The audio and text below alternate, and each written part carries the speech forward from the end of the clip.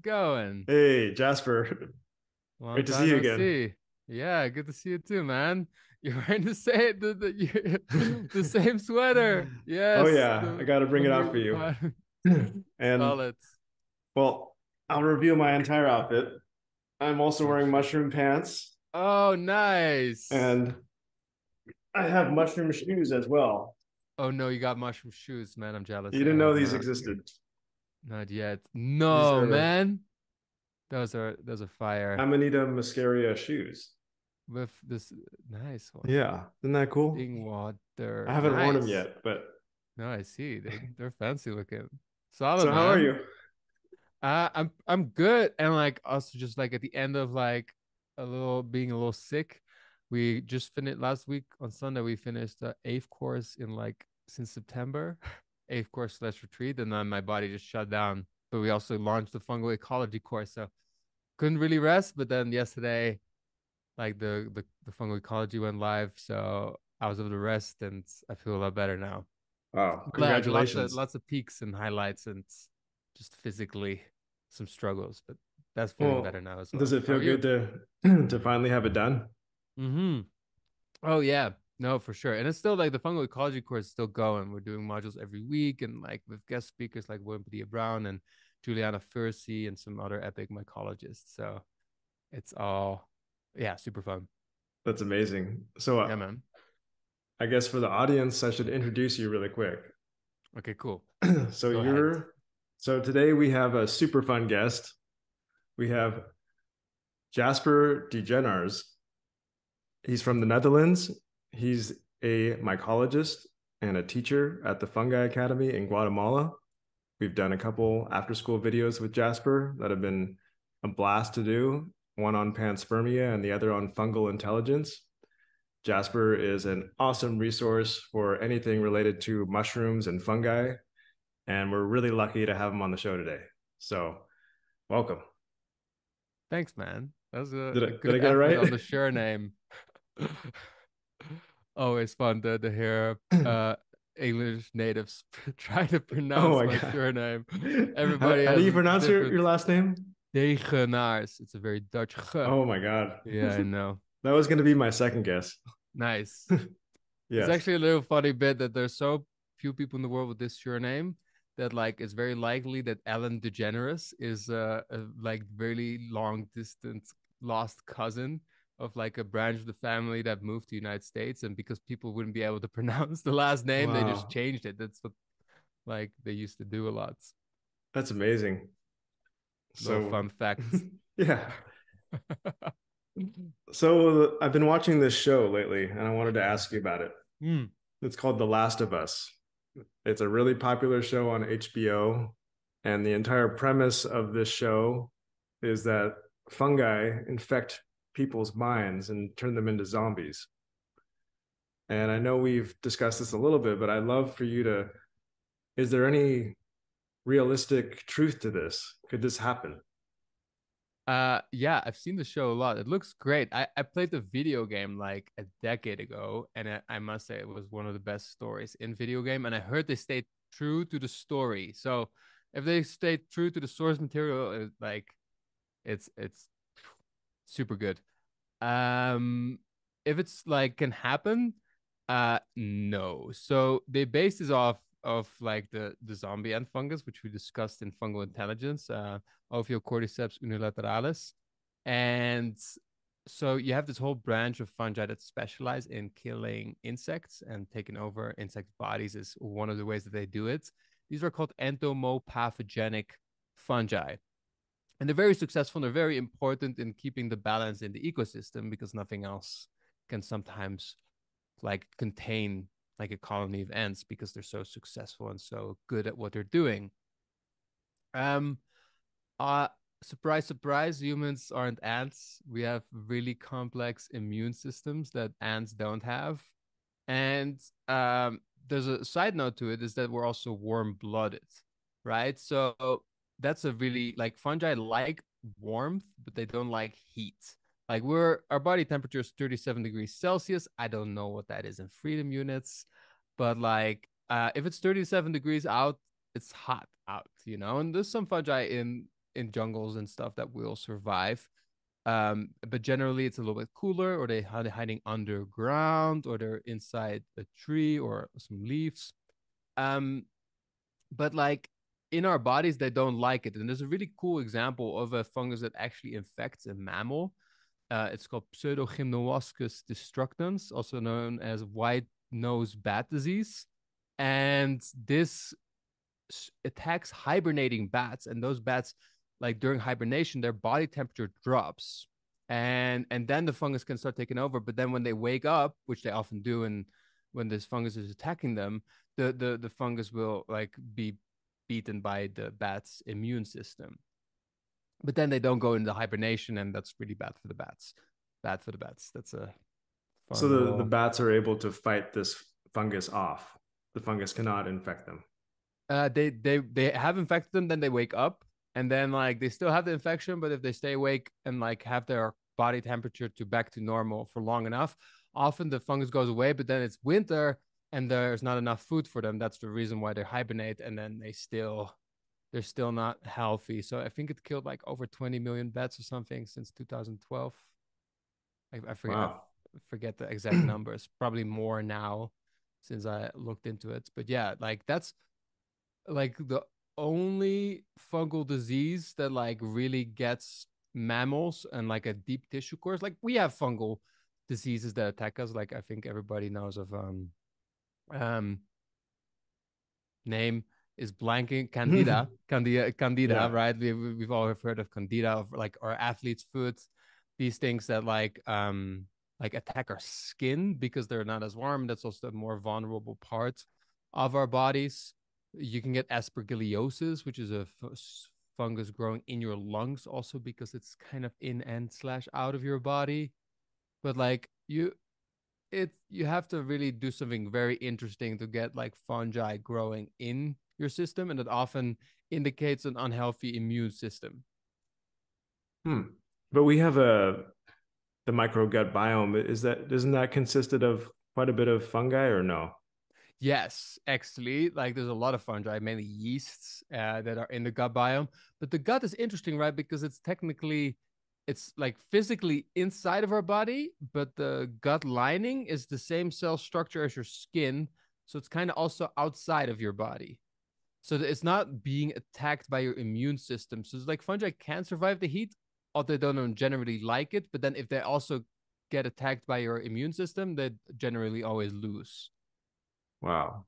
Well, Yeah, but like taking over our brain, I don't see happening at all. Although there are some interesting ideas, and I think this is more of a virus, like this thing that like attacks mice and it makes them attracted to cats and cat urine, and oh, the for them to be toxoplasma. eaten. Toxoplasma, Yes. right? And like that's supposed to be able to get like inside of us. That is wild. I did quite a bit of research on that years ago. There's a documentary on Discovery that I helped make that's about this subject where this toxoplasma, it usually infects rodents and it has to do with cats, but it gets in the ocean and it infects seals and dolphins. All these seals are washing up on the beach and their brain is completely infected with this toxoplasma. And it does infect humans too. That's why pregnant women are supposed to stay away from kitty litter. Mm-hmm. And there's an odd connection between being interested in dangerous activities and having this toxoplasma in you. So it makes you want to drive really fast. It infects primates. Monkeys show that they're attracted to leopards. So who knows what's controlling our brain, you know? I that's the big question. For now, fungi probably not. Fungi specializing on insects, most likely not.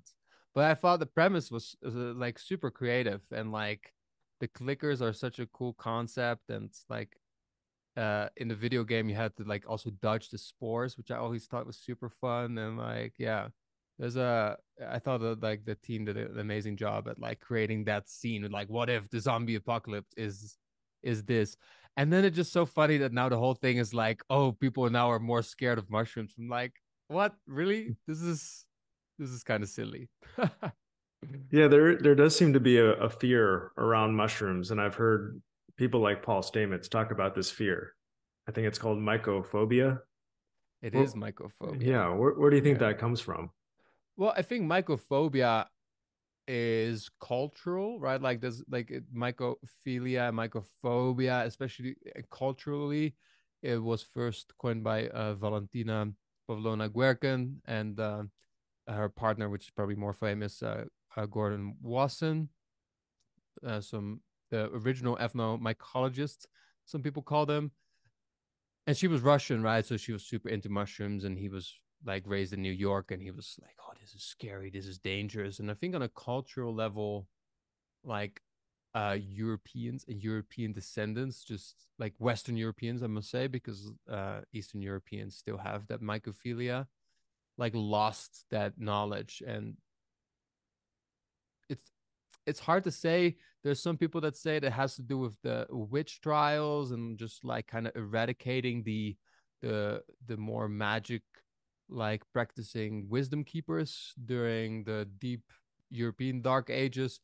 Like there's an argument that like Caesar's eradication of the Druids and the Celts had to do with like some of that loss of knowledge, because in the end fear is only not understanding something, right? If you're not Right. like if you don't know what mushrooms can kill you and which ones you can eat yet, then there's a good reason to be scared of them. I don't know if the mycophobia increased because people now think that they can become zombies if they get close to any cordyceps or ophiocordyceps or other entomopathogenic fungi. I don't know. I think actually the interest in cordyceps is increasing massively right now, especially Cordyceps militaris, and probably also Ophiocordyceps sinensis, which is the caterpillar fungus, which I don't think most people can afford on a to take on a large scale. But like, yeah, I think the interest in medicinal or functional mushrooms is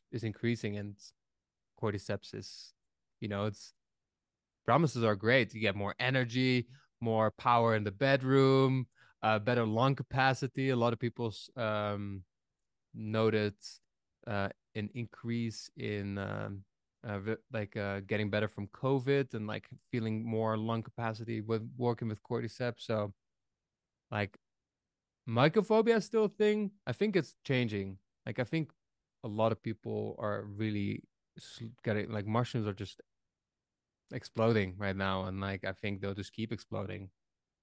Yeah, they really are. It seems like a lot of people are switching away from coffee and they're going to the mud water, and tons of Mm. people are supplementing lion's mane and reishi, and it's supposed to have all these brain benefits. So I guess let's transition. I would love to know how you developed this interest in mushrooms. Where did that start? Um, like most people that are into mushrooms, and like this is also funny because most mycologists just get into it through psychedelics, and a lot of them used to like hide it for years, like no, this is just a academic interest. But in reality, I spoke to a bunch, like quite a bit of them, and most just got into it because of the psychedelic aspect, including myself. um I had some truffles, which are the psychedelic sclerotia you can buy in stores, and I had a very tiny amount, had a good experience, and then I had a large amount. I had a very good experience, and I kind of just got like into them. And I used to buy them in the stores, right? And like they're not super cheap. I think a dose is like 13 euros. Maybe it's a little bit more now. But I was sharing with my friends who didn't work, so like I already had a job at 16, so like had some money, so I used to buy them for some of my friends. It was kind of expensive. And then I visited one of my older friends, and he had like a mushroom grow kit. So in the Netherlands, you can also buy like a ready-made grow kits for mushrooms, and it was just full on flushing. And I was like, "Whoa, this is great!" And as the Dutch archetype, I asked like, "How much did that cost you?" And like it was the price of like three. three doses basically. So I was like, okay, well, I did some quick calculation. It was like this is way more economically viable. So I bought the grow kit, and then I found out that I was buying grain spawn, and then I found on the shroomery that I can just add that to coco coir, and then it can even have more substrate, and then I have more mushrooms, and then like I was hooked just to see the process. It was just like baffling and amazing, and I did it first on my my beds in my parents' house behind some other, I think it was like boxes of comic books or something. And then I heard like you had to keep them in the dark. So even then when I got my own place, I kept them under my bed because it was the darkest place. So that was a little thing I had. And yeah, that's how it got started. And then I I think I saw the first TED Talk Paul Stamets did, and I was like got more into the rest of the mycology, and then I started to travel the world, and then I started foraging for like I spent a lot of time around the equator, and you just have like Psilocybe cubensis and other psychedelic mushrooms grow year round, and spent a lot of time in like Australia and like found a bunch of books on mycology. So slowly and surely, I just started to like accumulate interest and knowledge, and the more I learned, the more I wanted to learn, and it's just still happening. That's amazing. So that one initial mushroom experience led you to be a teacher in Guatemala. Yeah, I guess Yeah.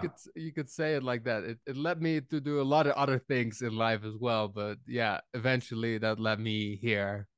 I if you had asked me even just after that, like what I would be, that would not be the thing.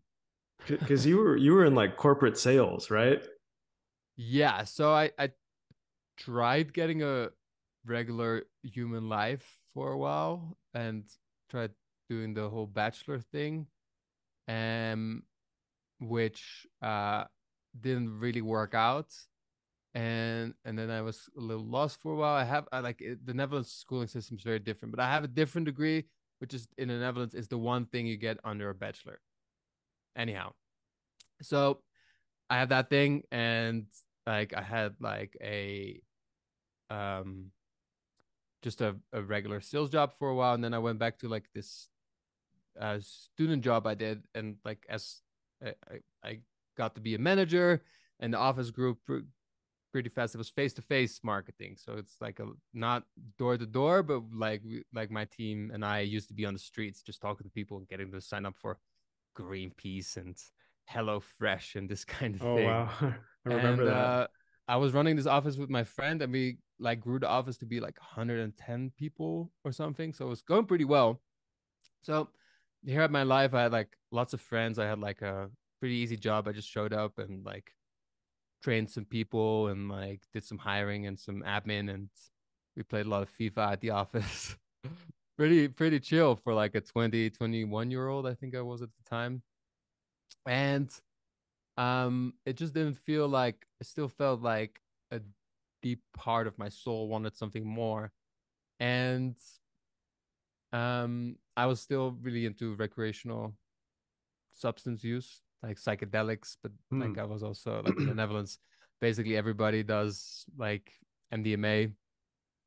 Um, so I was go to a lot of parties, and my favorite psychedelic to go to a party with was 2CB, because it's like for me there was always less chance of having a challenging experience, but also it's the psychedelic that I can have be in a pretty open connected state, but if somebody that's not in that psychedelic state, I can still connect with them. What it's what it's is 2CB? I've heard of it, but I'm not it's really familiar with it. it's a phenyldiaphamine, which is I believe in the same category as mescaline, that was first synthesized by Alexander Shulgin.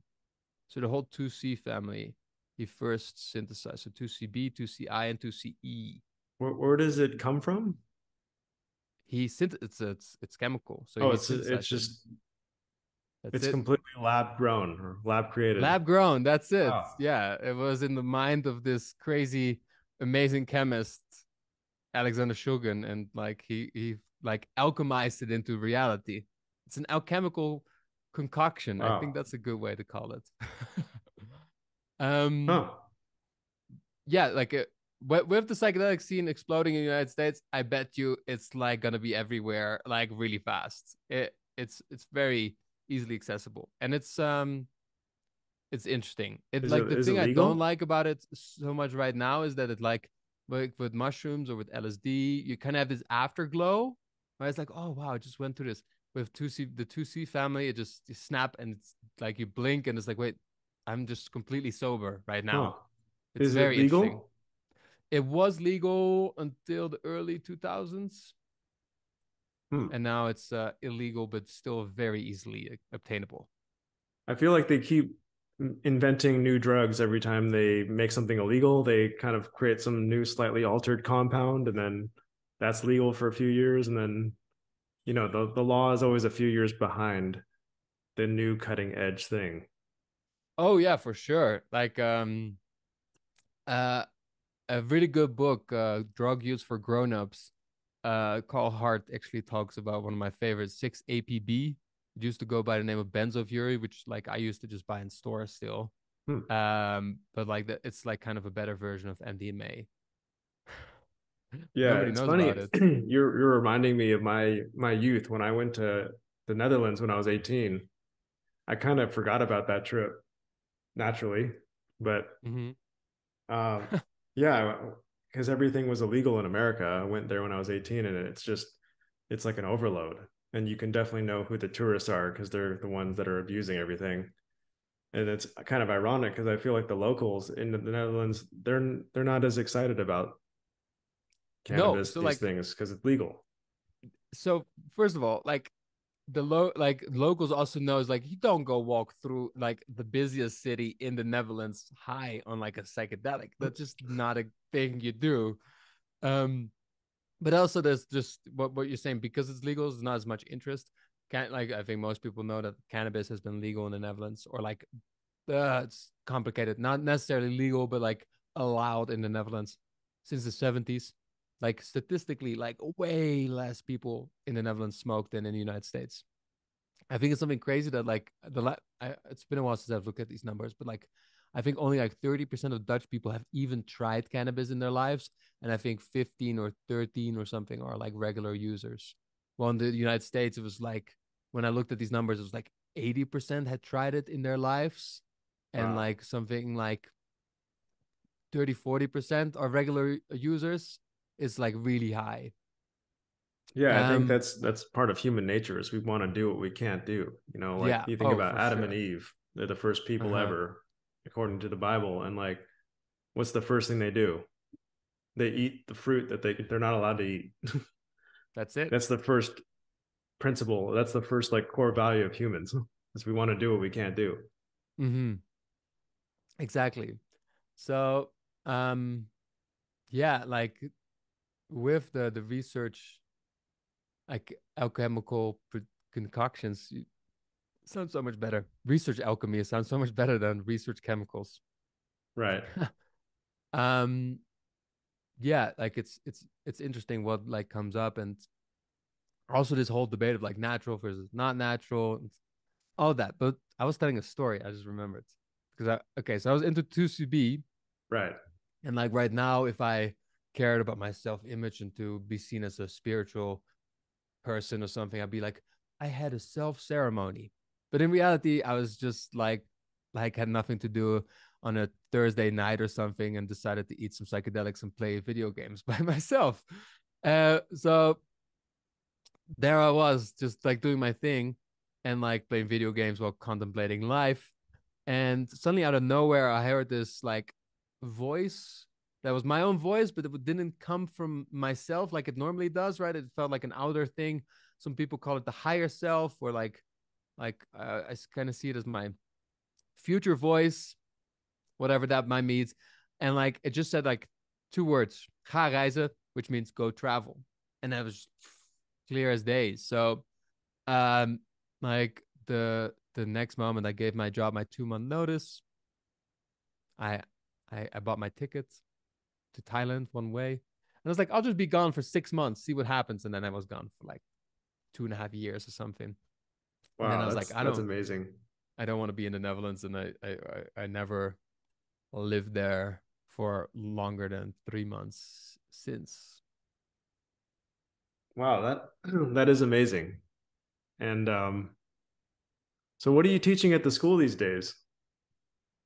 So we generally like our bread and butter is mushroom cultivation. So we just finished the sixth course since like two in October, one in December, then fifth. What was the other? Oh yeah, that was the one.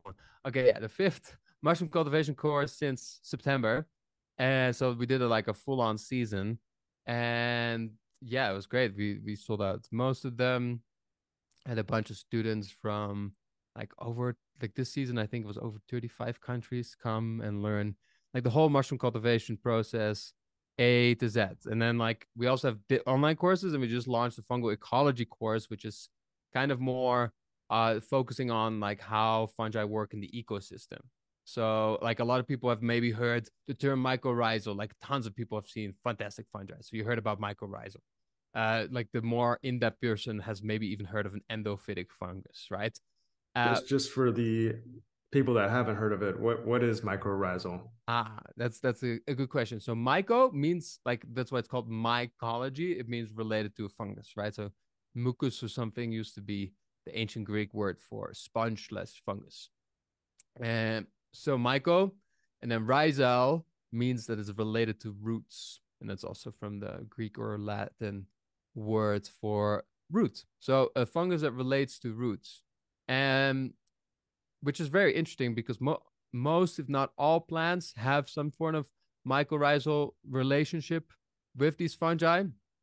There's actually a really cool little fact that like we have fossil evidence of the first mycorrhizal fungi or the ancestor of mycorrhizal fungi as we know it today, about 50 million years before we have fossil evidence of the first plants with their own roots.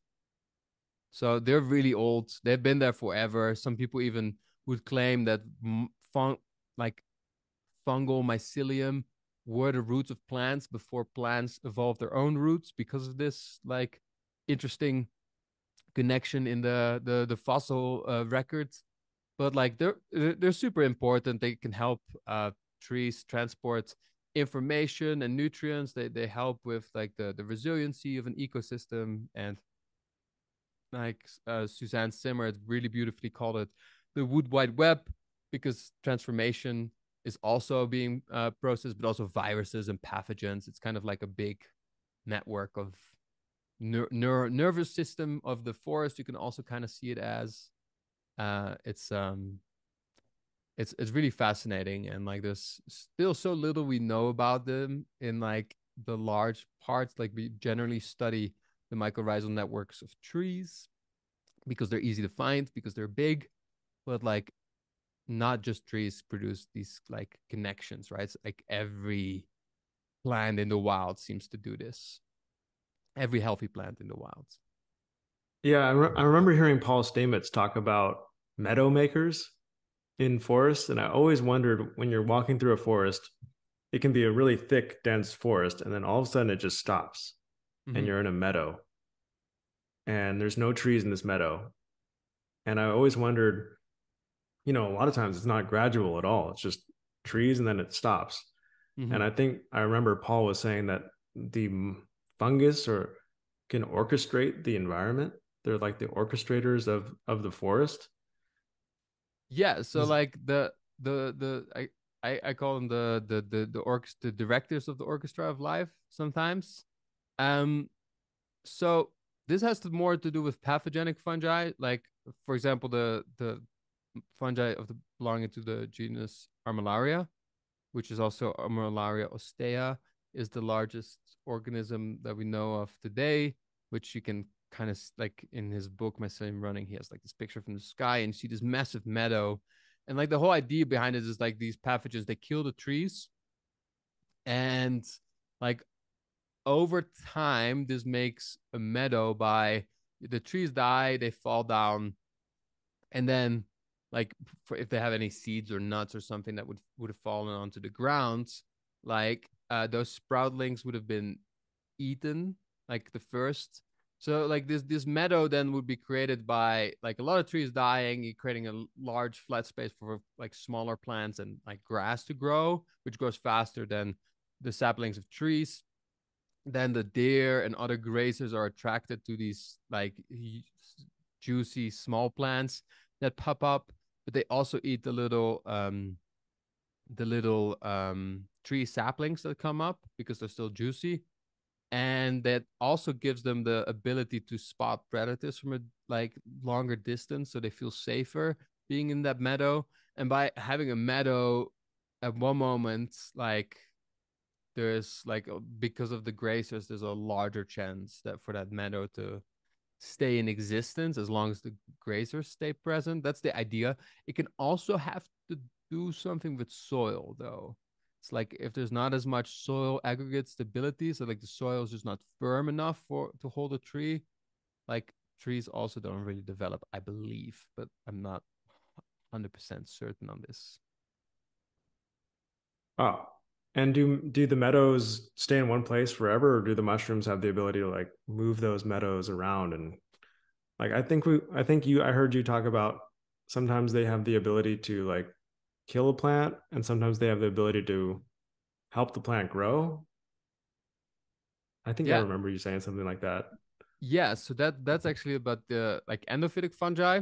So this is a crazy one. So we've never ever found a plant that does not have endophytic fungi living within them. In the wild, I must say. There's probably some fucking plant grown in space that doesn't have endophytic fungi.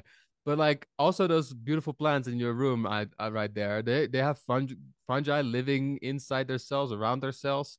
And we're learning so much about these endophytic fungi today, right? Like we talked about the entomopathogenic fungi just now, right? Like um the Oviocordyceps, but there's also like these fungi that kill insects uh, that live in the cell walls of the plant until the plant gets eaten by an insect and then it kills the insect. Like the most famous of this genus is known as the Degenera is the genus Metharrhizium. But now like people are finding them like even cordyceps have an endophytic stage, some of them at least. And we know now that somehow turkey tail mushrooms and other saprophytes, so the ones that eat the dead plant matter, also have an endophytic stage. So like because they're such like the hidden alchemists of the natural world, I call them, they have the ability to create compounds to either support or damage the plant. So this mainly has to do with like if you live in a house, right? And like your foundation is a little broken, but it's repairable, you still have the option to repair it, right?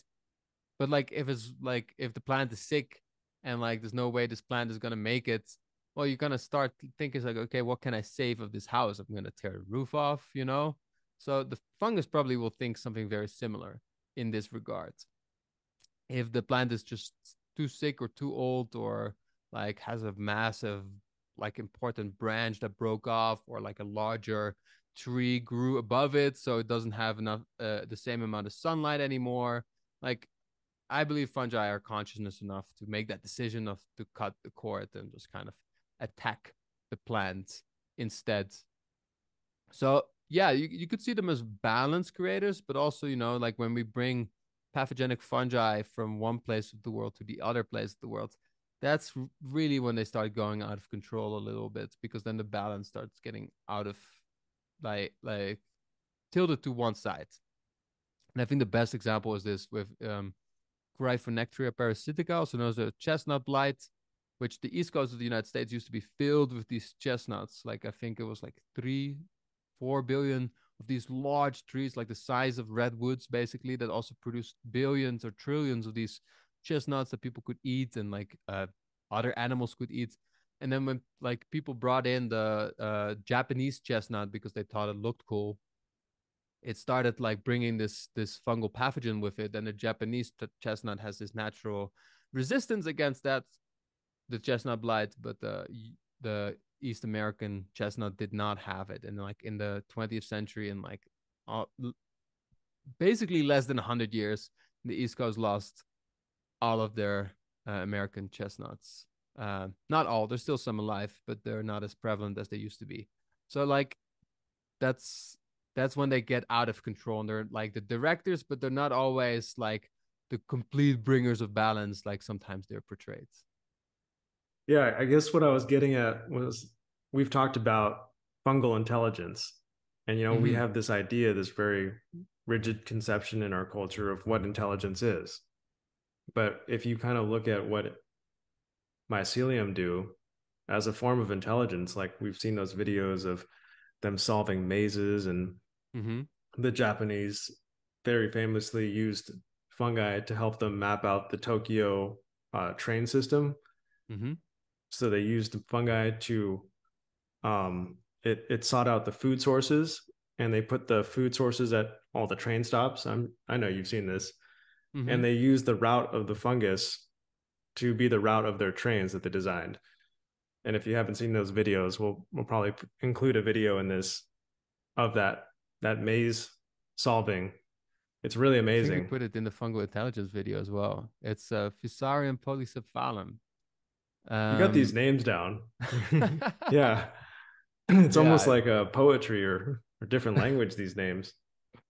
it's just that they don't have a common name. Like I think the common name might be like dog vomit slime mold or something. It's Oh not my as gosh. but yeah, like I think I researched this one for the video, and then like the name just I had to like pronounce it correctly Yeah, for the some of these names are voiceover of the beautiful. video. They're super beautiful, and like also like they all have a meaning, right? That's the cool thing about Latin. It's kind of like learning this secret language, um, which technically is not a fungus, but it's a slime mold. It's different. They're not in the same queendom or kingdom of life anymore. They used to be. But yeah, it's like that's one way of it. Like if you look at just mycelium, right? The network, and if you look how it branches, and if you look at like our nervous system, and now we know that fungi also communicate with these like electromagnetic impulses, just like our nervous system does. It's like so we are. I think in the fungal intelligence video, like I described it of this top down intelligence and bottom up, right? So we have very concentrated neurons in one spot and then a larger like network of neurons that can control this body. But like, for example, this really big armillaria mushroom, right? It covers like hectares of space. Like if you condense all of that mass of mycelium into a human body, you probably have more neural connections. You probably have a larger like density of nervous system. So it's not that crazy to think that like they might just be as intelligent or even more intelligent just by the complete mass of like nervous system like mycelium. So it's really hard to say. It's like also a gut feeling like I have and a lot of other people seem to have. And there is a research paper that I didn't I just read the headline, but there was a research paper, I think it was by Nicholas P. Money actually. He's a really great mycologist. Uh that showcased some fungal intelligence in mycelium. But I forget really how they used to test that. So maybe we can pop that out and put it on top of that. It's like, hey, this is it. But like, yeah, I think we need to look wider than just like humans being intelligent. And I think we can already do that by like if we look at dolphins or stuff, we're like, oh yeah, or whales, yeah, of course. They're also mammals and we can relate to them. But then if you look at something else that's very intelligent, like ant or termite colonies, it's already harder for us to grasp it. Like in reality, they're just so good at what they're doing. And then if you have to look at an organism that doesn't move on the same pace that we do, that like you can only see grow if you're going in the forest on a daily basis and you see a mushroom fruit. But then like if you have mycelium growing on petri dishes, that's also when you can see it grow. It's harder for us to have that relationship with that, I think. Mm. Yeah, there definitely seems to be some sort of intelligence there, but it's so hard to put that into words.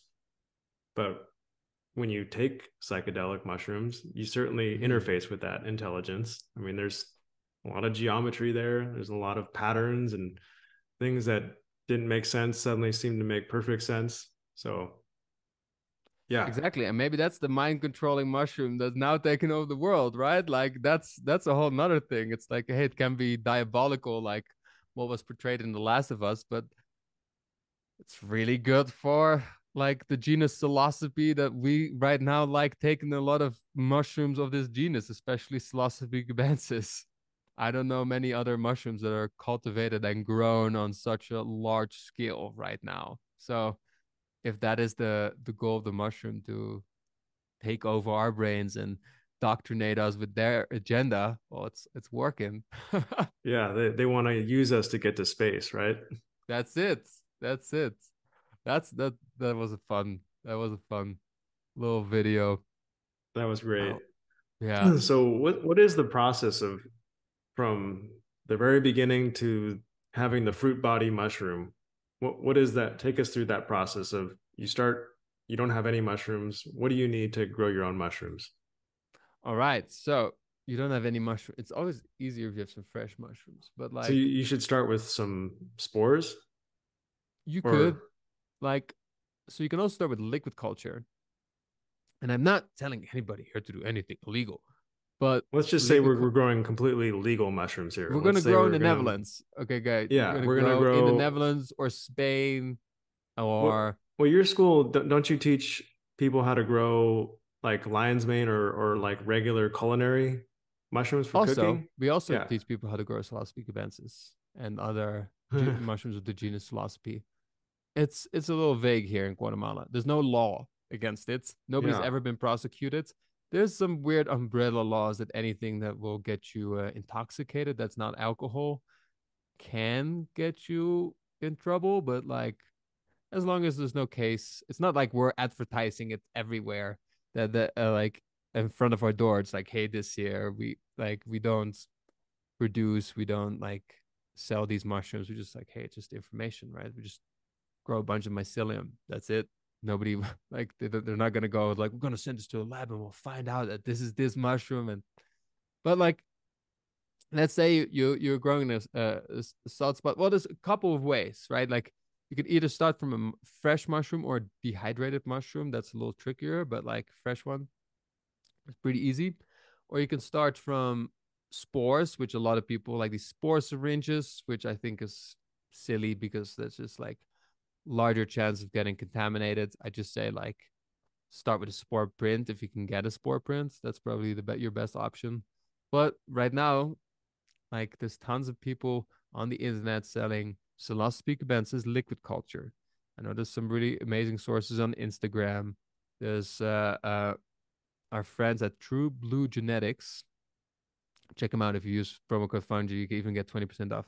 They sell them and they ship them. And like my friend who runs it, he mentions that he actually got some sent out and that they don't like the mycelium doesn't contain any of the alkaloids that are legal. So technically it's the same as spores and there's no thing about it. So that's all up for debate right now. But that's where I would say like always tell people to start. Because if you have to germinate from spore, it's like if you have to sprout a seed, right? How many of those seeds make it? It's so much work. It's so annoying when you wait 8 weeks and your seed didn't make it. But if you buy it like a young lime tree, you're gonna have a lime tree. Like this, it's hard for that to mess up. So if you buy a liquid culture syringe or an agar petri dish, you're generally in way better hands. You're also probably going to get way more fruits and you're going to have an easier time growing because somebody spent their time and energy propagating this culture, right? So that's probably the best. So you have this. Um, well, there's many ways to go about this, but like if you really want to get into this, I always say buy a pressure cooker. Like you can get a really fancy one, like an All American, but you don't need that. You can just use a regular home pressure cooker that at least goes to 10 pounds of force per square inch, also known as PSI. You can just find that on the manual, how high they go. I think even we always get this question, Instapots or something. Seems to be a popular thing in the United States.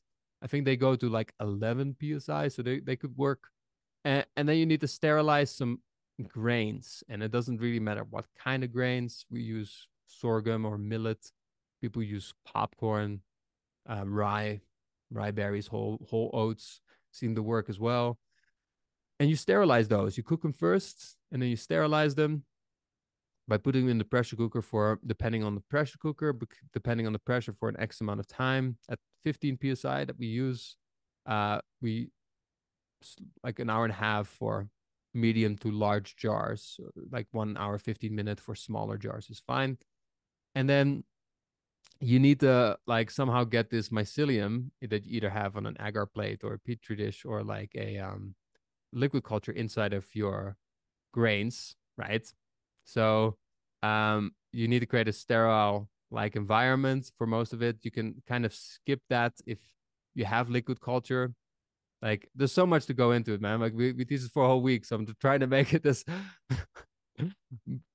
It's I try not to get into the weeds too much, but like you can either get like a laminar flow hood, which is really fancy, but you can also just get a plastic see-through box, cut some holes in it, spray it like with a literal fuck ton of isopropyl 70% alcohol, and bleach it. Wait till it's dried up, and then put the box upside down so you can work inside this box. This is called a steel air box. And then you, if you're careful enough, you can open stuff, and like there's a pretty significant chance that like it's gonna be good and that you're not gonna contaminate your grains. And then you need like something like a knife So or a scalpel. contamination is a huge issue, right? Yeah, Like because you want to work with like mycelium can grow with other things around it, but like you generally want to grow only the mycelium that you want to grow in it. So for a lot of people, if you're careless or you try to cut corners or you're just sloppy in your work, you're going to see contamination. And this can be bacteria that come in. This can be yeast.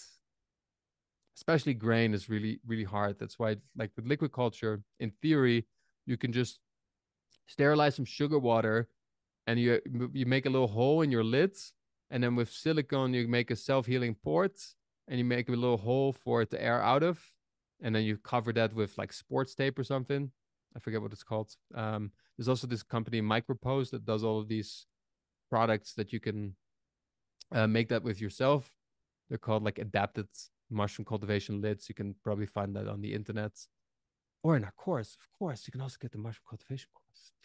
But uh, um, the the main thing is that like opening stuff is really bad. So with liquid culture, you can just squirt a little bit of this liquid culture that you bought in a syringe into some cold sterilized sugar water that you cool down, and then you can like pull more syringes out, and you never have to open these grain jars, or you have to never, in theory, never have to work with the sterile condition, and therefore you reduce your contamination because you never have to open the jars that you are trying to move the mycelium from one jar to another with. Does that make sense? yeah, yeah.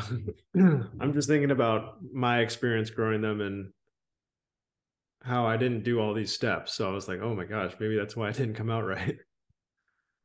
But you had some growing, right? It a little bit grew. Yeah. Okay, good. Yeah. It was very rewarding.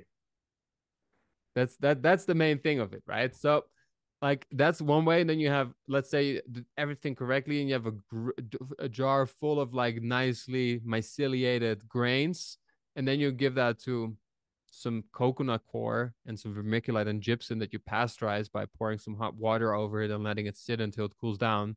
And coconut coir is that from coconut? Yeah, that's coconut husk that then they blend and cook. Like I think they put it in the oven to sterilize it. So that coconut husk makes really good soil. Yeah, so people use it Hmm. for seedlings because it's not like there's no other like tiny seeds and stuff in there. But the mycelium loves it. It's like you can use manure, but like it's if you live in a city, it's hard to get manure. It stinks if it's not Yeah. like processed properly. And then there's the Coconut coir chance that works. there's some other contaminant in the manure, right? Yeah. Well, if you live near, like I grew up near a horse ranch. So I used to just go and like, hey, can I get some pure manure? And they're like, sweet. And it was like people that like just fed their horses organic stuff, and It was always great, so I got it for free. Um, but like you could like if you have access, right? Cocoa core, you can just go to a store, get a pound of cocoa core, and you can have enough substrate for a while. Do you now make your own stuff from scratch? I can't imagine you're going to a store and getting this stuff. No, well, so there's actually a company here that makes coconut core and like they deliver. So there's a little dirt road that goes by our property, and like we can get stuff delivered. It's not as easy. We don't have Amazon or anything, You don't have but like Amazon. yeah, don't have Amazon. But I like I kind of envy you. Every time we talk, I'm like, how you were talking about you want something more from life. I'm always like, wow, it would be fun to just drop everything and go live in Guatemala in the jungle. I got you to could visit try you. it out. You can just come for a month, come hang out, come Yeah. around October. It was like go mushroom hunting every day, Well, grow some mushrooms. if you people out there, if you never see any more after school videos, you know where I am. That's it. If Well, you after see school this ends, is like I'm sorry, we also have a nice pretty nice studio here. And like as you can see, the internet seems to be working, so you don't yeah, have to I've drop never seen everything. this part of your property. You're usually out in the jungle when we talk. Yeah. Like if I'm on my phone, it's easier, but like I just got this pretty new nice mic and I was like, well, I'm gonna go onto the is it after school, before school podcast? Well, this is episode 2, so I really, I'm not super committed to any name. Well, the funny thing is, episode 1, I was kind of forced into, or I was pushed into doing, not forced against my will, but do you know who Rashad Evans is? Yeah, He's the UFC. I know Jake Plummer actually took our course. Yeah, he has this awesome mushroom company called Umbo, Umbo, yeah, and I've been eating the lion's mane bars. They give you a lot of energy. But episode 1 was Rashad Evans, and he was like, that's "Let's do a amazing. podcast," and I'm like, "I don't have a podcast." He's like, "Well, then make one." And you can't say no to the UFC champion. That's So I was very like, "All funny. right, we'll do episode 1." So this is episode 2, and yeah, we have great conversations. So I thought, let's turn it into some sort of podcast. That was great, man. Like, yeah, like I think it's absolutely you're like you have so many epic people working on your like videos and like with you and like you can just also have like more in-depth things, you know? I'd love to see your conversations with like Randall Carlson or Graham Hancock or Jordan Peterson and Ryan Yeah, thank you. Motorescu, all the I things. mean, I was literally just talking to Brian Morescu like a few minutes ago. Solid. So he'll be guest 3, hopefully. Oh, amazing. It's gonna be a mushroom focused podcast. That's great. That's great. Yeah. So So let's finish this train of thought, right? Because we're yes, at the grain yes. spawn. Sorry, So I then keep you prepare distracting the you. substrate, and then like you get like which is called a monotub, which is basically a plastic box, which is a little bit smaller than the steel air box. And you also make some holes in it. They're also a little bit smaller because mushrooms, just like us, need to breathe in oxygen and they exhale carbon dioxide. And then you mix this grain spawn with the substrate that you just pasteurized, and then you let that sit for 2 weeks until it's all fully myceliated, and then you give it some air, and you're gonna have mushrooms. You make it Pretty sound so straightforward. easy. In reality, it's pretty easy. There's some details to it, right? And there's some fine tuning. So do you For you me, grow this has this in always a come super easy to me. I suck at gardening, man. I killed so wow? many plants in my life. It's a lot different than gardening, huh? I think it's a little bit more, gardening is you can kind of do on a feeling basis, and like, ooh, you have to like nurture them a little bit every day, and like mycelium is like you do it one day of work, and then you let it sit for a couple days, and then like you check up on it, and it's a little different. But like the sterile work is that's just the big difference. But like it feels very intimidating, but once you got the hang of it, it's not that crazy. It's so amazing because one day there's nothing, And then you walk out the next day and all of a sudden it's just like an explosion of mushrooms. Yeah, It happens so fast. so fast. Yeah, I've got all these kits in my house where you kind of they're just really easy. You just spray them with water and then the Yeah. mushrooms come out. It's funny because people know that I like mushrooms. So every time Christmas comes around or my birthday, the gift everybody gives me is mushroom related. So that's why I have mushroom pants on, mushroom shirt, mushroom shoes. Uh, but I can't complain. I do love the gifts. But for Christmas, I got stacks of these boxes people sent me where you just spray water on them and then the mushrooms come out. And they're so easy. And it is really cool. Like we had these pink oyster mushrooms. They get massive and Yeah. they look like underwater coral. Mm-hmm. Really cool. And then so all the oysters grew super fast. And then I had some lion's mane, and that didn't grow, but I kept spraying it for like 2 months. Nothing happened. And then I went out of town for a week last week, didn't spray it with any water or anything, and I come home and it just exploded. And there it is. So you never know. Like maybe that's why people are kind of afraid of them because they are so mysterious. One day there's nothing there, and then the next day everything's exploded, and then a day later they're all gone. Mm-hmm. Yeah, Exactly. yeah, they're not around long enough for us to really get familiar with them. That's it. Like they're an enigma in many senses.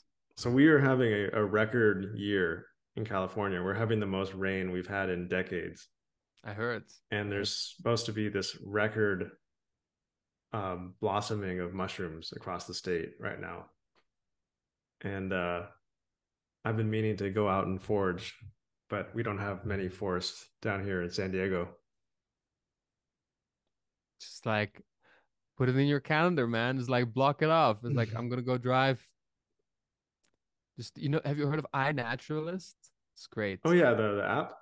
Yeah. So you Yeah. go and you look like I think there's a map view of all the sightings, and you just go and you just like go find where most people have been sighting mushrooms, and you just go to that forest. You just drive there. Doesn't Wow. matter. And then like you just block off 2 days or a day, and you just go out and you find them. I'm gonna do that. Yeah, and then like if you find something cool you don't know, you can send it to me, or you can like put it on iNaturalist, and then probably Alan Rockefeller, who's this really epic like field mycologist, he will probably answer you. He has like I think over 1 million identifications or something on this Wow. platform. He's He's just amazing. on He's there such a all day identifying. basically, yeah. That's That's that's like he amazing. does like he makes pictures and then like he identifies mushrooms for himself and for other people. Okay, I have another question. Yeah. So there is this hype around psilocybin right now. It's being tested all over the place for mental Yes. health issues, and it's really exciting. But Mhm. how do you think we should approach this? Do you think there should be some caution or So first of all, I think it's really funny that like people call it like, and I do this as well because this is the lingo that we're using right now. It's like I like that you said psychedelic mushrooms because I think it's like way more an umbrella term. Refer to them as sacred mushrooms. A lot of people call them psilocybin mushrooms, which is funny because psilocybin doesn't do anything for our brain. Zero. really? No, it gets converted into psilocin, and that does the thing. But nobody calls it psilocin mushrooms. Psilocin is the one thing that's actually doing it. But why the focus is on psilocybin is because it's way more stable. So that aside, right? Like I just think that's a funny way of like how it appeared. Because like for example, like when Albert Hoffman synthesized psilocybin, like that became popular and that becomes popular because you can make I think it's a pill if he synthesizes it, and it will stay stable for quite a bit of time. But if he would synthesize psilocin, like he needs to vacuum seal it and needs to make sure that there's no air exposure because it just breaks down. So that's the one little kicker I start off with. I think it's we're living in interesting times, and I think there's challenging times, and we're all looking for a silver magic bullets.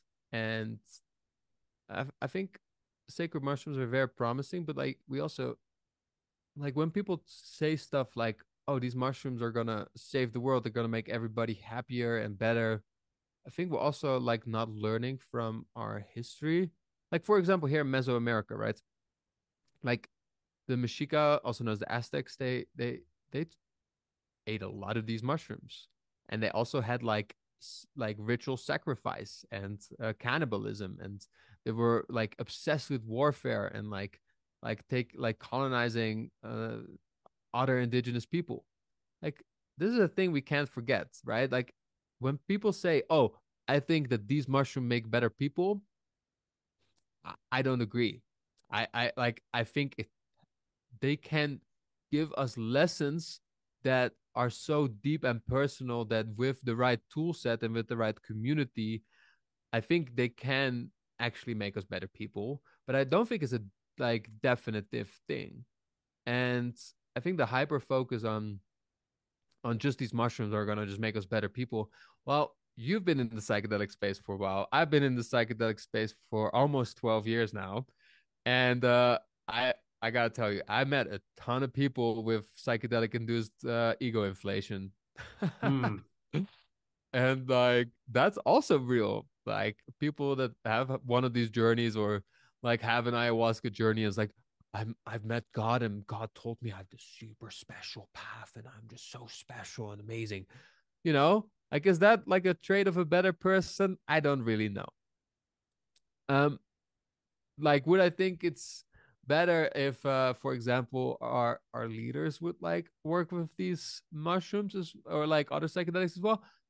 I think in the right set and setting, surrounded by the right people, yes. Like I'm pretty sure that like some sharks around the world have taken these mushrooms, are surrounded by other sharks, and then like it's just confirmation bias, right? Like you're just like we're we're influenced by the people that we surround ourselves with. That's just a given, right? And like if those people are like kind, caring, nice people, like we'll be kinder and caring and nice.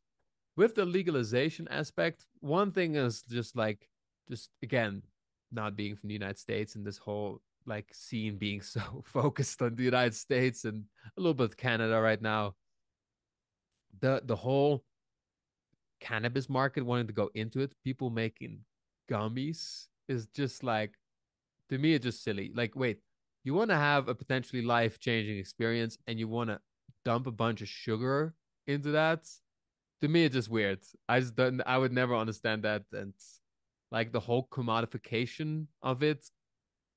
I'm not a fan, but like I'm also like, yo, if that's what you want to do, that's what you want to do. You know, I'm like, I'm not here to hold anybody back, but I just don't don't think this is the way, and I don't think this is how we're gonna like a way that we can look at this thing as a sacrament, which I think it is. You know, it's a like the my most life changing experiences I have been in a very intentional way. And like, although when I was younger, I didn't know how to make an intentional way, but like, I wanted, like, I set a space to have a deep journey that can be intentional already instead of like, I'm just gonna pop this gummy and see what happens. And yeah. Anyway, I think that's interesting, and I think that's also where like when the cannabis came like industry came in, like this train name started exploding and now you have all this fucking crazy shit that like some bro somewhere in California came up with, and I'm like it's all psilocybe cubensis, and I have a couple of presentations on why this doesn't really matter. And I think this whole like people wanting specific strains or saying that this strain will give you this effect, this strain will give you that effect. Like I asked most cultivators, um if I give you three blind samples, are you able to tell which is which? And nobody knows. Hmm. No, nobody would be like, oh yeah, 100%. Well, if I ask somebody that's uh, quote unquote a connoisseur, if I give you a blind sample of three different species of psilocybe, right? So psilocybe semilanciata, which is the liberty cap, psilocybe cyanescens, which is the wavy cap, and psilocybe cubensis. Would you be able to tell the difference? I think I could. I think like a lot of people could. So I think that's way more where we have to go in different species instead of just like some weird names that are made up by some broy Hmm. cultivators Because in the United when I States. grew it, I grew penis envy, Which which philosophy everybody is cubensis? super excited about, Sure. and B plus plus. and they looked Nice. very different to me. Like they just looked very different. Oh, they And look to different. me, Yeah. the B plus plus was very much like a body feeling, Mm-hmm. and that the penis envy was incredibly visual. Mm-hmm. And Did maybe somebody it's all tell you? placebo. Maybe it's placebo. You know? Did somebody tell you? Oh, the B positive. That's like it's. I think it's supposed to be said called B positive, not B Hmm. plus, but B positive plus B double positive. Um, did somebody tell you? Oh, this is gonna be more of a body high. They probably did because Yeah, I that's the have thing. We're there is so something easily to that. If you primed. tell somebody what the experience is going to be like, that really informs the experience. For instance, Oh, like 100%. I've given the exact same thing to two friends on a camping trip, and I told one this is just going to make you laugh, and I told the other one this is going to make you figure out your life. And one guy was just sitting there like in a deep meditation, like figuring out his life, and the other guy was just hitting a tree with a stick, like giggling. And I'm like, huh, That's it. maybe. No, no, 100%, man. We're like so easily primed, and like I'm happy that you did this experiment and you found this out because not a lot of people do this. I've done this as well, given people the exact same mushroom, told them different things, and like it's the story. Like if these stories serve us, if you really want to tell yourself that like be positive is more body and like lighter and more beginner friendly and penis envy, which is again like who the fuck ever named like such a mushroom? It's anyhow, You don't forget a name like that. you don't forget a name like Yeah. that. And like, yeah, there's a chance that these mushrooms are like from the same cultivator, which is known this like this culture is known as a cultivar if it's from one specific individual that they have very similar effects. But like also what not a lot of people know is that the mushrooms grown from the same genetics with the same substrate with the same growing conditions at the same time of year in the same box, the same container, can have wildly differentiating uh, alkaloids contents. What does that mean? They look Okay, different so or no, no. So the what when it looks different, it's phenotypical differences. But like, let's say I grow let's say I grow some albino penis envies, right? And like I grow this from the same genetics, the genetics that I've propagated over many generations. I've put a lot of care in it. Always select it from the strongest, most big, beautiful mushrooms. So I know what the source is, right?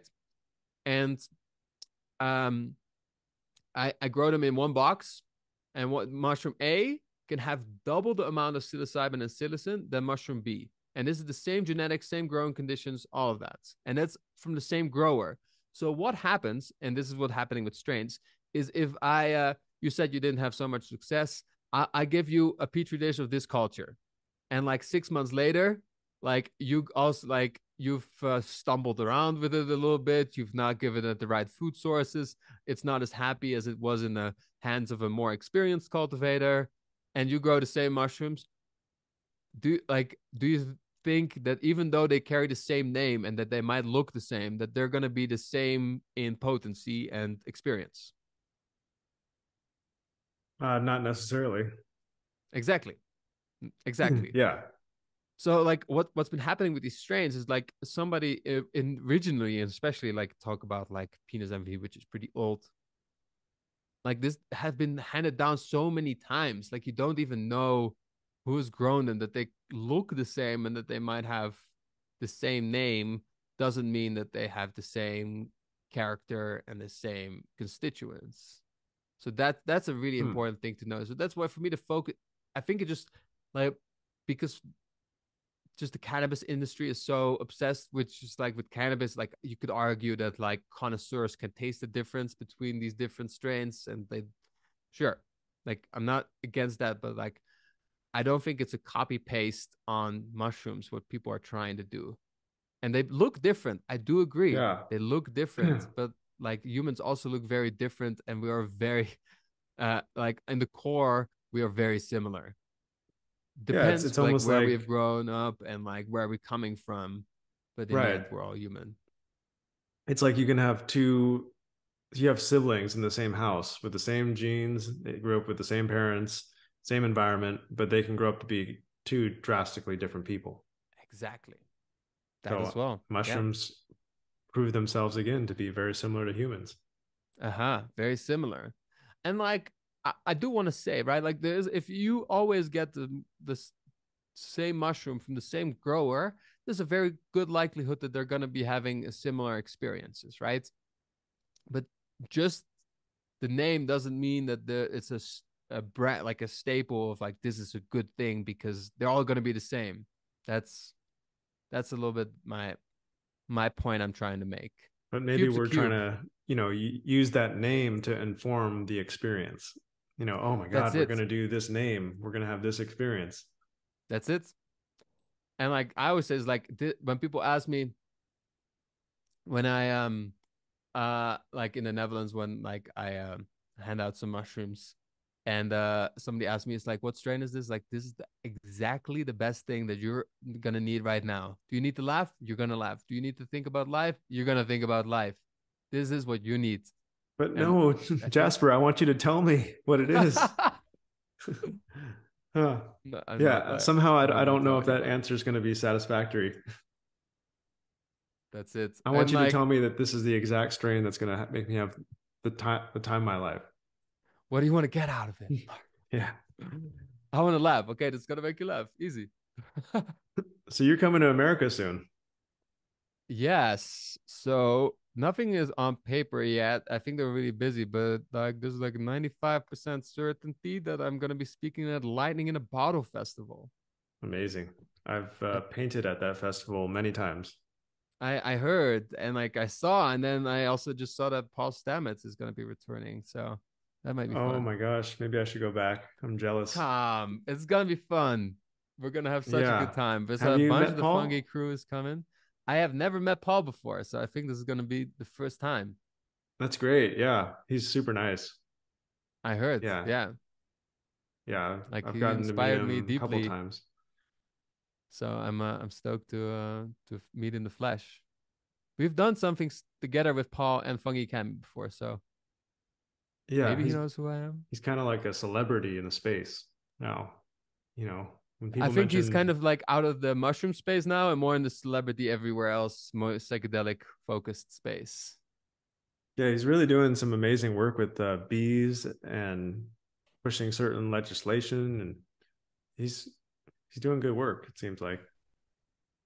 Yeah, I think so. I think there's some valid criticisms, especially from the mycological community, What are the that criticisms?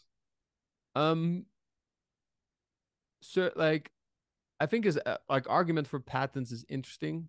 He just patented like the Stamets stack, so combining lion's mane and psilocybin, which I think is it's like okay, these two mushrooms that occur in the wild, and Does that mean nobody else can put those two he's in a just product, or? he's just preparing for when it's legal that he's the only one. Hmm.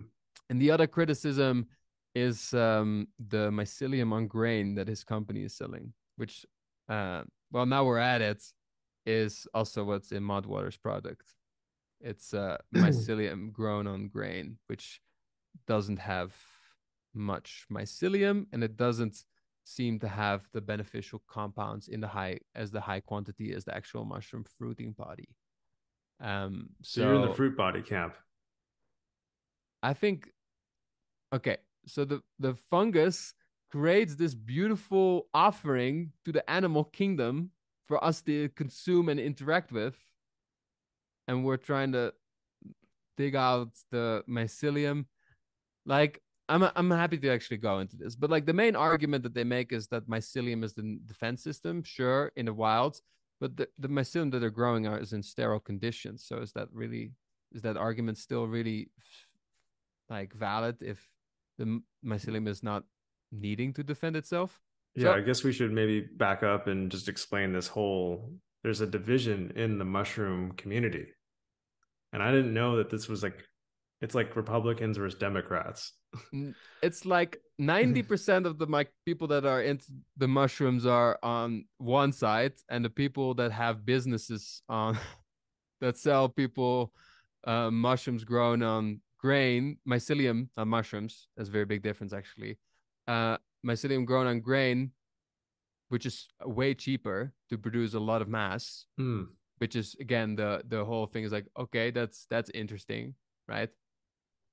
Are on the other side. Because there's no way to extract that mycelium off the grain. There's no way to separate it, No, right? and Hmm. also like again, they're companies, right? So they want to sell more product. So why did they want to take out So it's the much more grain? difficult to get it to that fruit body stage. There's no fruit body. Like some, if it Yeah. says full spectrum, they just let it pin. So the first like young fruit bodies come out, but then there's still a whole issue with chitin and it not really being digested by the body. Hmm. I, it's it's interesting because of course people get like heated about this. Like I don't have a medicinal mushroom company. I just have taken medicinal mushrooms, extracted, and do that here for myself and my community. And I've had like mycelium grown on grain, which I've also done myself, and I had products from other companies, and it's just doesn't hit the same. Hmm. And then I've also done like seen tests of individuals that have only worked with like mushroom extracts, and like it just shows that you're just getting a higher concentration of the alkaloids and the compounds that you're looking for if you're working with a mushroom extract. And then the whole thing is that like the false marketing also like goes in wrong holes with people because all of their products will say mushroom, well, it has zero mushrooms in it. So that's kind of it's Hmm. it's kind of like uh it's really good marketing, right? I gotta admit, it's great marketing. But I think from like actually getting medicine to the people, Hmm. I, there's a yeah, That's an interesting point because yeah, when you think of mushrooms, you think of a mushroom that's out of the ground, and that's it. that's kind of already nature's gift. You're gonna eat that, but it's hard to wrap your mind around digging up the earth and finding that little mycelium and then grinding that up and putting it into a capsule or something and calling that a mushroom. Yeah. Yeah, it's No, different. exactly. It's very different. And then like the main thing around it is like if the marketing around it was more honest and it wasn't the same like that it's the price that it is, which is fairly high generally, it's kind of funny because uh I can produce a pound of mycelium grown on grain here, a pound, right? For like $1.50. In the States, it's even cheaper because grains here are expensive. And so how much would a pound of mushroom fruit body cost you to make? Oh, way more. Like 10 times Like more? probably, maybe even 15. So it's a business. It's a great business advantage to do the mycelium route. Yes. So Hmm. there's another thing. If the argument would be that like you're like, oh, mycelium is better for people, which I get, there are ways to make 100% pure mycelium, which you can grow it in liquid bioreactors, which if you have enough money that I assume some of these companies do have you can like it's not that expensive or difficult. You just it's more work. It's probably a little bit more expensive. Um, but yeah, it's you just don't get the same weight, right? Like you need to have a lot of bioreactors for like the same. I think they have to probably do like 4 or 5 times the input for the same output as they're getting now. So it's like it's hard for me to be like super open because like I don't have a stake in this. I know people are really defensive about one side and another. I personally will never buy mycelium grown on grain. That's my personal take on Yeah. it. Wow.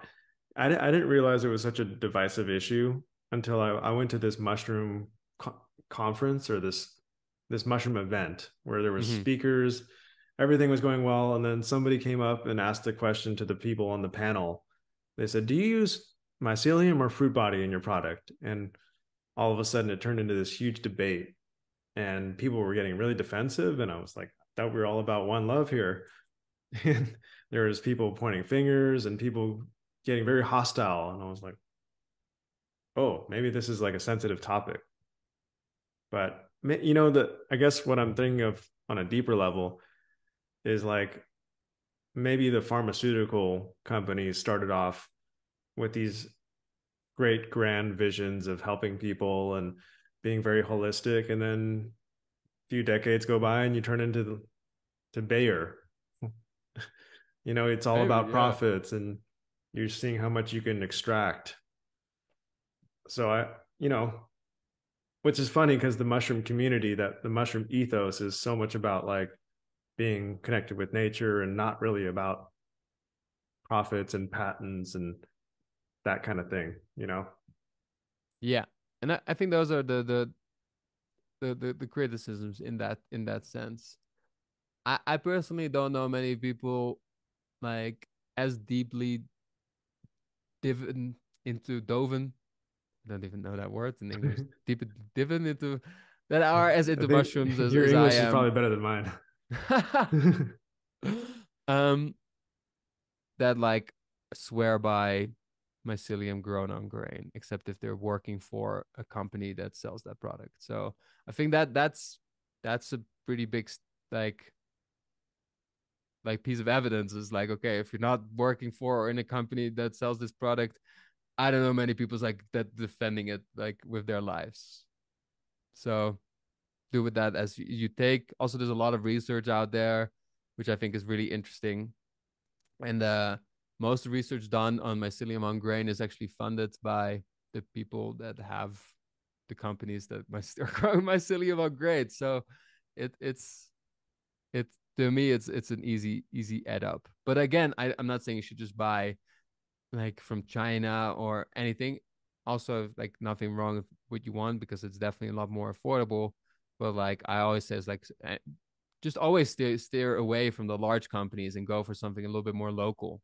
Right? There's tons of people growing their own mushrooms and making their own extracts in the in their kitchen or something. I think that's like super amazing. And if you can support those people, please do. Awesome. Yeah. And I guess we'll wrap up. I have one question that's very open ended. Amazing. Are Let's you go. optimistic about the future? I think I'm blessed with a like a healthy amount of optimism. I'm also very realistic, right? Like I think as a student and a fan of history, besides just mushrooms, like I do think that like people always thought the world was ending. So that like comforts me. It's not like a new thing. Yes, it feels like the stakes are higher because we're so interconnected and like we see the whole world. But yeah, we're like in an interesting time for sure. I think like we can only do our best, right? And like I think with your platform, with your offering, and like what I see people like put in from like our students that come and like had been like deep in what we call the matrix, right? And like we're wanting to step out and care more about healing and like taking care of the planet and themselves and all that stuff. I think that's beautiful. And I think mainly when we talk about we're destroying the planet, I think it's like we're a little full of ourselves. I don't think we can destroy the planet. Like the asteroid that hit the dinosaurs was like more force of impact than if we would like pile up all of the atom bombs that we've ever made in one big pile and detonate them all at once. So like that Times this a planet thousand. survived Yeah. the planet survived that pretty easily. Look what's happening now, So and we're like not there was really talking even about the the planet. We're talking about we're destroying humans. ourselves, not the planet. Yes, like save the Yeah. humans. I think I like saving the humans. I I would lie to myself if I don't think we're gonna get into like pretty disastrous climate change for some parts of the world that like are gonna probably make life for a lot of people very difficult, if not impossible.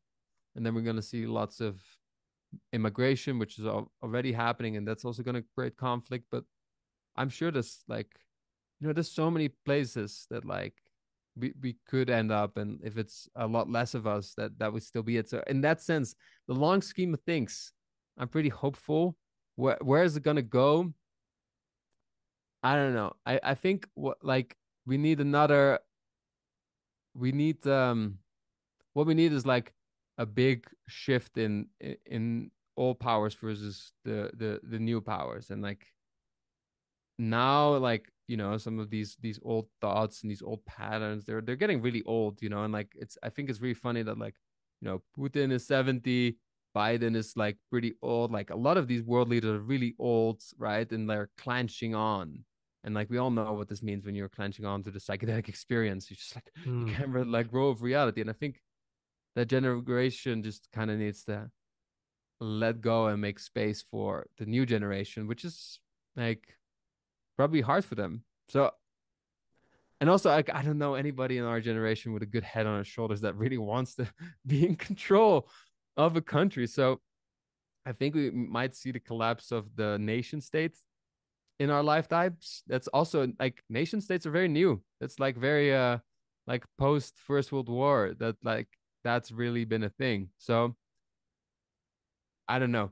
It's hard. I can't predict the future. I'm just like trying to make an easier, funner life with mushrooms, and living together and working together, and learning how to communicate effectively together. And I hope all of the luxuries and ease that we have experienced so far can continue to experience, because I like seeing different places in the world, and I like being able to use this technology to chat to my friend Mark here on like 1,000 miles away, you know. So uh I I'm pretty optimistic, but I gotta be realistic. And yeah, I I think more art, more curiosity, more playfulness and fun, less seriousness, and but also like more conscious understanding of like how to have smaller impacts. You know, it's like, do we like? I think it all starts with food. You know, it's like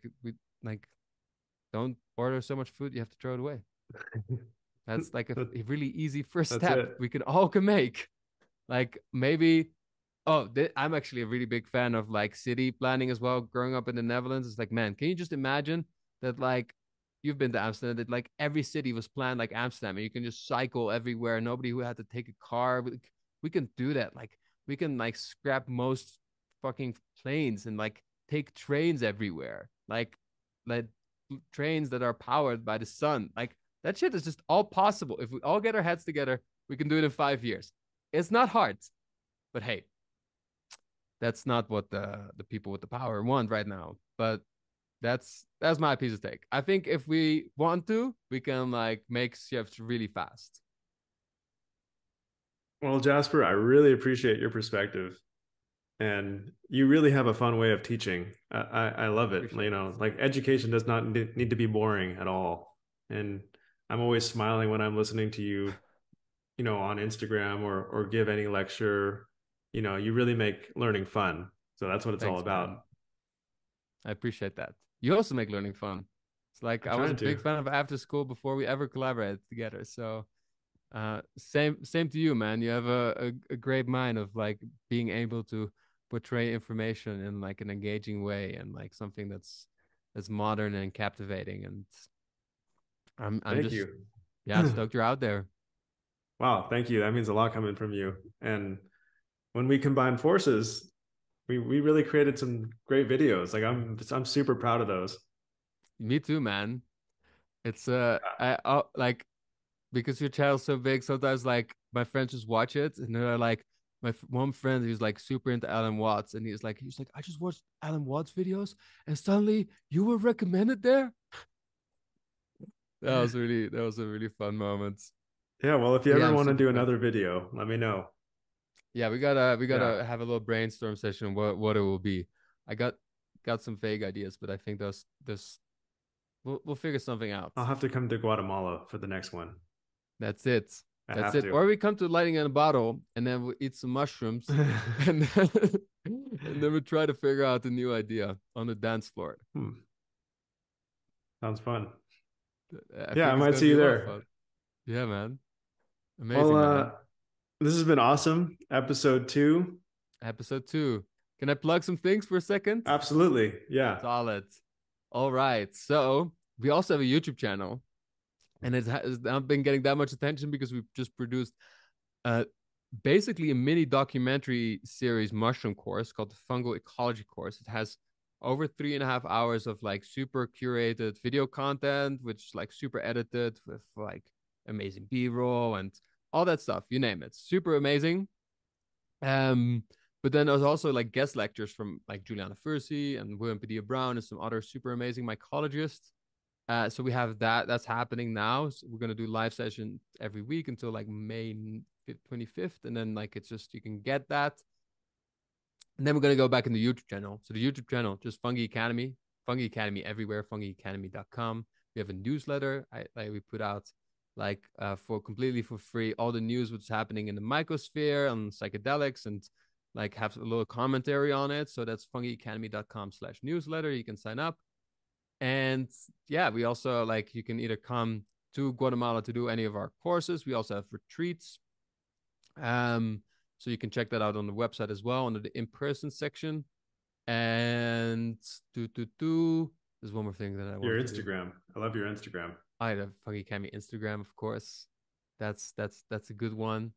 Shout out to Karina. She's managing that. One more. Was it? Yeah, you can learn how to grow mushrooms on the online mushroom cultivation course. I have one more thing. That's awesome. Oh yeah, Oh, go you ahead. can also come to. You don't have to come as a student. If you want to come and like hang out with us for like a couple months, we also have an application form to be a resident at the Fungi Academy community. Just come hang out, grow some mushrooms with us, do some permaculture. It's like have like do that for your summer. Go find Sounds some mushrooms. great. It's rainy season here. It's like epic mushroom biosphere. You have chanterelles. You have like gold, like black trumpets. We have like tons of hedgehog mushrooms, like Darius, all the good stuff. Lots of Wow. reishi. Come have fun. Like if the world does end, you're really doing it right. Yeah. Thanks, man. You got to figure it out. I think so. All right. This is episode 2. Thank It's you so much, happening. Jasper. You're so welcome, I'm Mark. going Thank to you end so the much for having me recording on. here and